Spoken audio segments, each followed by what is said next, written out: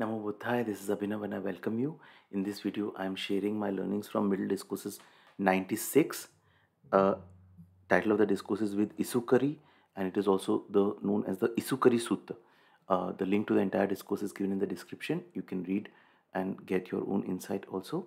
Now, Isukari, the context is that Buddha was staying in Savatthi in Jeta's Grove, and Usukari, the Brahmin, went up to the Buddha and then he said, Master Gautama, the Brahmins prescribe four kinds of service. For a Brahmin, aristocrat, peasant, menial. So in their time, the Vedas, they had these four castes and everything. So they said that Brahmins prescribe four kinds of service. Uh, for a Brahmin, aristocrat, peasant, or a menial, this is the service they prescribe for a Brahmin. For a Brahmin, they prescribe the service that Brahmin, aristocrat, peasant, and menial may all serve a Brahmin. That means for all four castes, because they considered the Brahmin caste to be the most superior caste. And in the previous discourses also, we have the similar theme we have seen, like the 93, 94, 95, where Buddha has clearly refuted the claim that Brahmins are the most superior caste. He has clearly refuted and clearly defeated that claim that they are the superior most castes. So again, in this, it's one of the in the similar vein this sutta is also is, where they are saying that Brahmin can receive the service from all the four castes.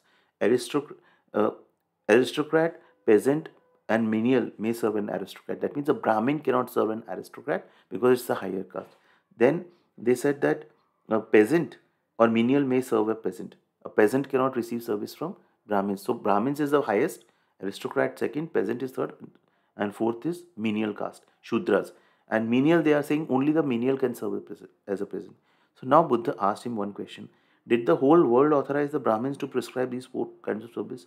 So he is directly challenging this whole thing, that who has authorized you to prescribe these rules? So he said, no, Master Gautama. So Buddha said that it is as if they were to force a steak on a poor penniless person, telling them they must eat it and then pay for it. In the same way, the Brahmins have prescribed these four kinds of service without the consent. So it's like forcing someone to accept something, right? This is the way Brahmins have prescribed these rules, making them the highest caste and making the others serve them. And so Buddha said, Brahmin, I don't say that you should serve everyone, nor do I say that you shouldn't serve anyone. I say that you shouldn't serve someone if serving them makes you worse. This is the crux of this sutta. That Buddha says, when you serve someone, you look into your own thing. That serving them, does it make you better or does it make you worse? Right? It's not just the caste that you serve someone with a higher caste, then this good, or someone with a lower caste, that is no, it is not like that. Buddha says, I say that you shouldn't serve someone if serving them makes you worse, not better. And I say that you should serve someone if serving them makes you better. So even serving a menial, a shudra, or an untouchable, right? If it makes you wise, if it make the faith goes stronger, if it brings you at peace, you should serve. So this is the revolutionary ideas that Buddha had, that totally all four castes are equal. Buddha had clearly said, and look into yourself when you serve someone, what change comes in you, right?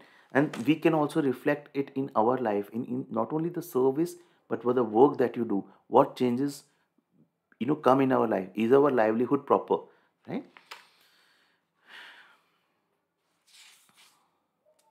Buddha says, if I were to ask an aristocrat, that means a Kshatriya, who should you serve? Someone in whose service you get worse, or someone in whose service you get better? So aristocrat would say, someone in whose service I get better. And similar response the Brahmin, peasant, menial will also give, right? So then Buddha says, Brahmin, I don't say that coming from an eminent family makes you a better or worse person. So first Buddha said, caste doesn't make you a better or less person, right? Second, Buddha says, not the family also doesn't matter, because Buddha said many people from the eminent families, they kill living creatures and all, steal, commit sexual misconduct, use false speech, right? That way, it just a good family is also no guarantee that serving them is good, right? Then Then looks. Just because someone has a good look, beautiful look, doesn't mean that they are something good or better. Then Isukari said, Brahmins prescribe four kinds of wealth. Wealth they prescribe for a Brahmin is living on alms. That means the Brahmin has to live on alms. Aristocrat lives on bow and quiver. A peasant lives on farming and animal husbandry, and a menial lives on scythe and flail. Right. So these are the four kinds of wealth that Brahmins prescribe. Again, Buddha asked, but Brahmins, did the whole world authorize the Brahmins to prescribe these four kinds of wealth? He said, no, sir. Uh, Again, Buddha said, this is as if you are forcing a stick on a poor, penniless person, telling that you have to eat it and you have to also pay for it. Right? Now understand, very, very deep thing what Buddha is saying. I declare a person's own wealth is the noble transcendent teaching, but they are reckoned by recollecting the traditional family lineage of their mother and father wherever they are incarnated. If they incarnate in a family of aristocrats, they are reckoned as an aristocrat. If they incarnate in a family of Brahmins, they are reckoned as Brahmin. Peasant as a peasant, menial as a peasant. So Buddha is saying that true wealth is the noble transcendent teaching. It has nothing to do with the castes. But only thing is that it's like where they have incarnated, in which family they are said to hold that caste. For example, Buddha is giving a fire, that there is a fire out of a log, it is called a log fire. There is a fire out of a twig, it is called a twig fire. The grass fire. Fire out of a cow dung, it's called cow dung fire. But Buddha is saying, leave aside everything. The I declare that a person's own wealth is the noble, transcendent teaching. The teaching, the Dhamma, is the real wealth of the person.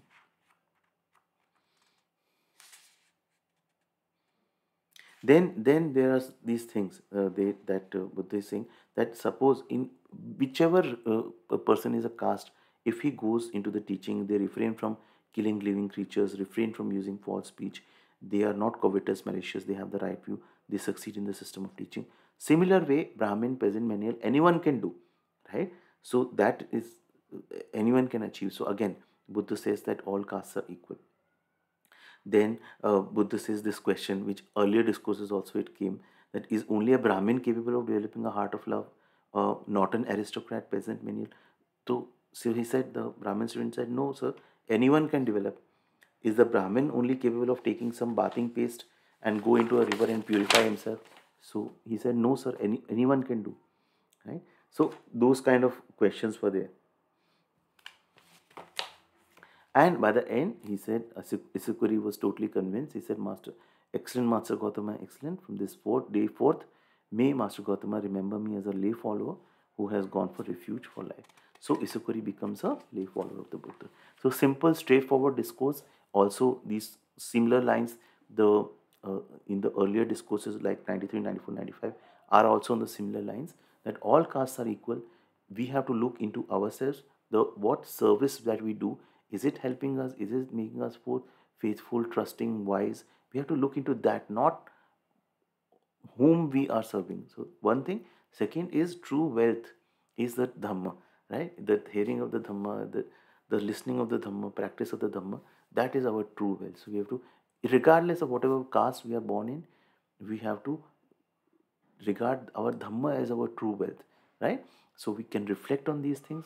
I hope this video was useful. Do share your insights and thoughts in comment section. Thank you so much for watching this video.